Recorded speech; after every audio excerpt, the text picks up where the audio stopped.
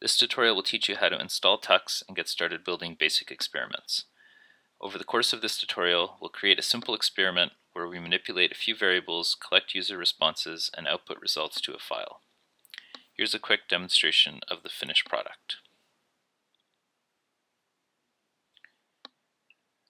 The participant must resize the colored object to match the white object, and then hit spacebar.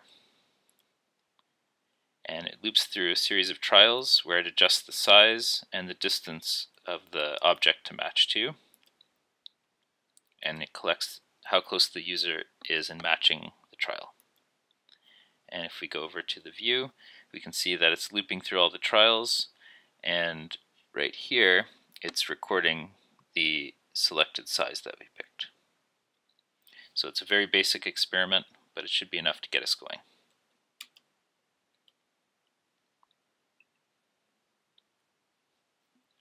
In the first part of this series, we'll create and set up a new experiment. So let's get started. So in Unity Hub, we're going to create a new project.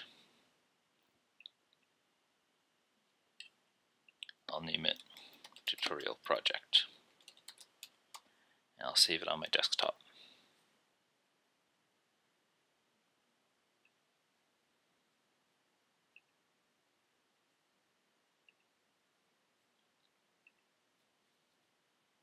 Okay, so once the project gets created by Unity and it opens up, there's a few settings that we have to adjust. The first one is which version of .NET we're targeting, so that we can use more modern coding features. So we'll go from the Edit menu and we'll go down to Project Settings. We'll click on Player. We'll go down to Other Settings, and then we'll scroll all the way down to API compatibility level, and we'll choose .NET 4.0, the more modern one. Okay, and then we'll close this off. And then the second thing we need to do is update our TextMesh Pro installation. The one that comes with Unity by default at the time of writing is full of bugs that change the alignment of user interface elements. So we're going to use a preview build that's going to fix those bugs. So we open up the package manager. We have to go to Advanced, Show Preview Packages. Now it's going to load and allow us to install preview packages. And we have to scroll down to TextMesh Pro. And we click the little arrow, and we go to See All Versions, and now we can see the previews. And we're just going to pick the most recent preview. That's version 2.1. In the future, this might be a real release. So we're going to go to Update to 2.1 and wait for that to finish.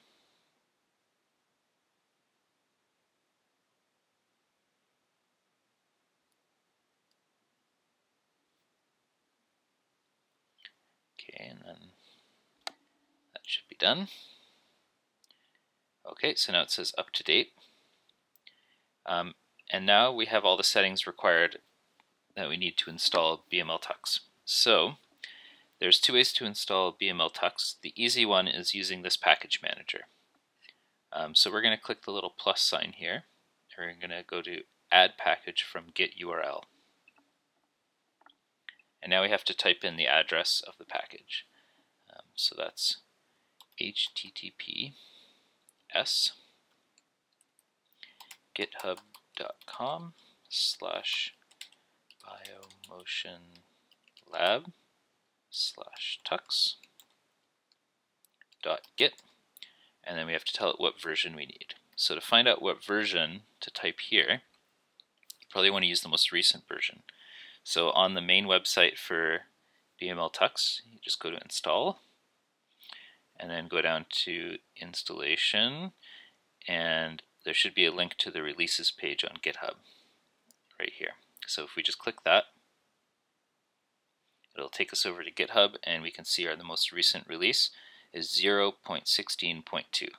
So we just remember those numbers, and we go back over to Unity. And now after the hashtag number sign, we type 0.16.2 and just double check the spelling, and then we hit add. And now it's going to look like nothing's happening, but after a few seconds a progress bar should appear. That will install the package for us. And the advantage of installing it through the package manager instead of through the older style Unity package is that it's easier to update, and it can handle some more advanced features a little easier, and you're less likely to break something inside the package. So we're going to do it that way.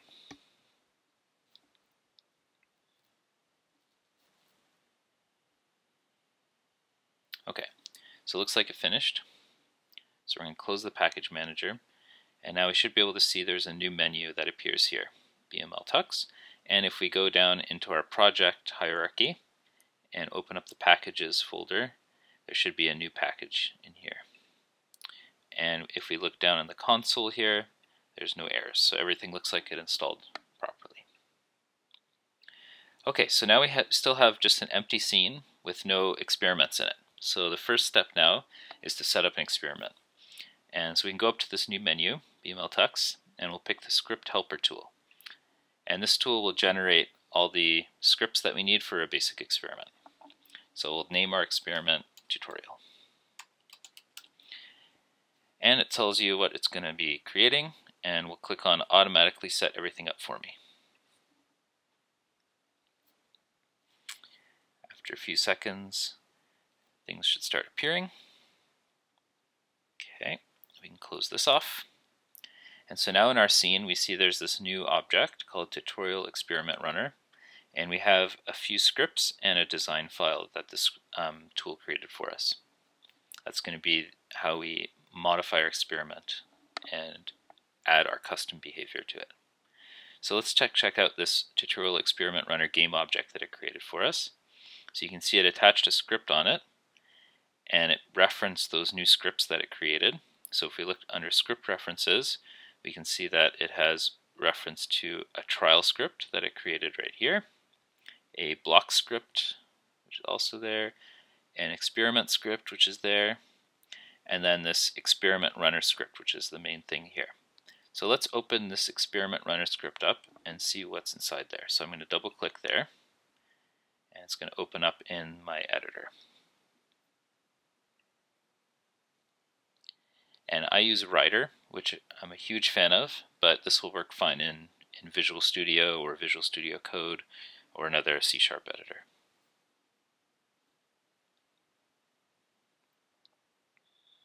Okay, so it's opening.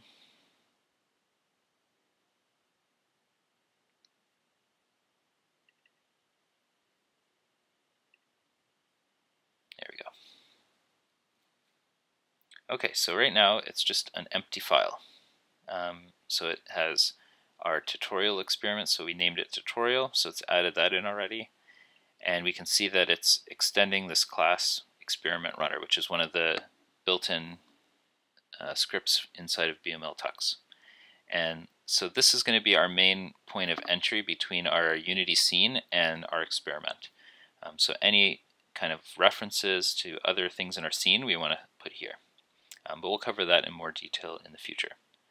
But now we have everything we need for a basic experiment. So we can hit play, and it should pop up the runner screen. It'll ask us to import the TextMesh Pro, so we just stop that and we say import. Just the first time you run it, it'll ask you this. Okay, that's done, so we can close it. Then we can hit play again.